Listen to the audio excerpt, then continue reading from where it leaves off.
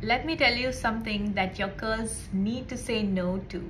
You can use heat whenever you want to, but if you do it back to back without thinking of the aftercare, it's going to lead to heat damage. If you have to wash every day, that's okay. What you wash with matters.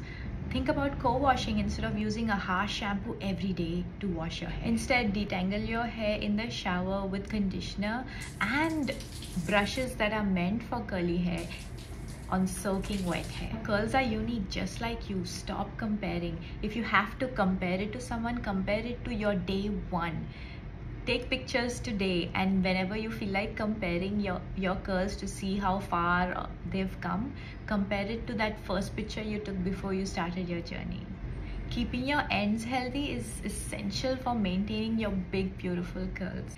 Deep conditioning is like spa day for curls. Some people need it maybe once a month, and other people may need it once a week. But whatever you do, do not neglect this step. If you haven't deep conditioned in a very long time, maybe it's time to do it. Good looking, manageable curls take time to nurture and grow in that personality. And remember, your curly hair is like a long marathon. It's not like a 100-meter sprint. Most importantly, say no to societal pressure. Pressure to keep it straight, pressure to color your hair. Embrace your natural texture, love your curls, and let them be a reflection of who you are.